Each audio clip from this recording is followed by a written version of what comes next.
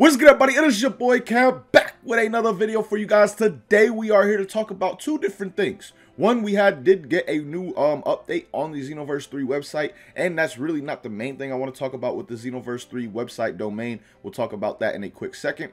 But also, there does seem to be a new Dragon Ball anime that supposedly will be announced next month. I do want to talk about that and cover that as well, because any kind of anime content, for the most part, unless it's Heroes based, if this is not something like Heroes, it most likely will come to Xenoverse in some way, shape, or form at some point in time, whether it's Xenoverse 2 with more DLC or potentially a Xenoverse 3, just saying. Now, jumping into the Who Is record for Dragon Ball Xenoverse3.com, guys. As you can see, it was updated again since the most recent video that I made on this a couple of weeks ago. 11/9/2022 was the most recent update that it did get, but I really just want to talk about and remind you guys of the big date coming. It is literally not even a month away until this website domain expires, so I'll definitely be monitoring this heavily within the next month, because we need this to continue if we want any hope or chance of Xenoverse 3, because I can pretty much almost say for sure, I feel if they were to not continue this website and just let it go down after what, 7 years at this point in time, it kind of would make me feel like any plans that they had for Xenoverse 3 would be completely scrapped at that moment. So this website being updated with its expiration is honestly very, very important, and we monitor it each and every year because of this importance at the same time. Now, jumping into the stuff with the Dragon Ball Super, I don't even know what it's going to be called, to be honest, because the homie DBS 20191 said a new Dragon Ball Weekly anime will be announced roughly a month from now. To the best of my knowledge, this is not a direct continuation of DBS or an adaptation of the DBS manga. This is a new thing. This honestly has me very, very interested for multiple reasons.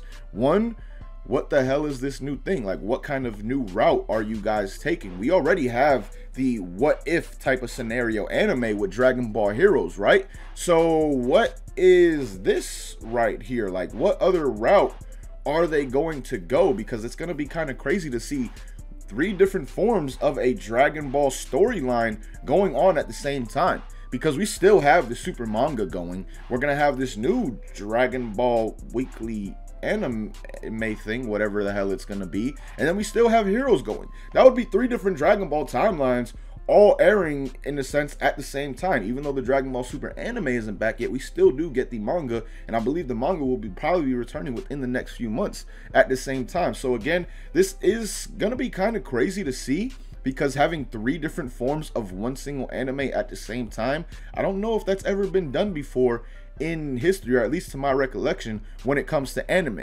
Now again, like I mentioned earlier, any kind of new anime that does come out, or any kind of real Dragon Ball related content that does come out, always has a chance of ending up in the video games at the same time.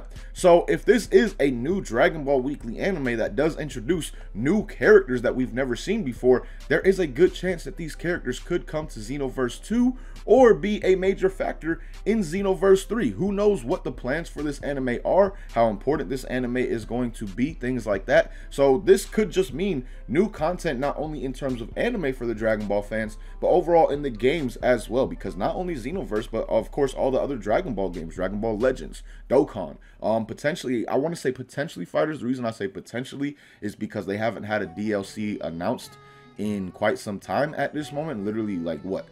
It's been almost a year, I feel like, since the last DLC character drop. How long ago was it till Lab Quote 21 drop? I'll have the release date up on the screen for you guys, but in my mind at this moment, I just don't remember.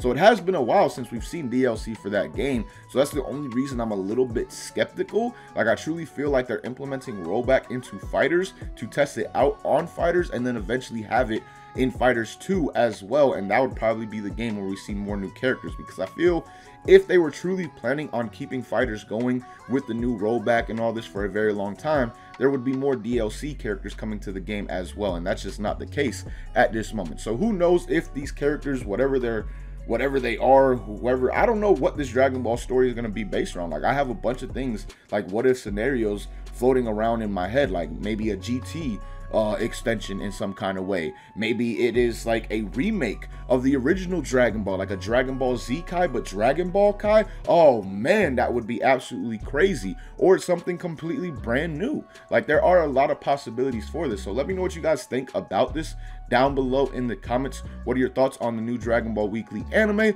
And then also, guys, the simple fact that the Xenoverse 3 website was updated once again, and that we are really close to the expiration. I will be on the lookout for that, like I said before. So let me know you guys' thoughts on all this down below in the comments. But as always, man, thank you guys for watching. Hope you enjoyed. Until next time, hope you have a good one.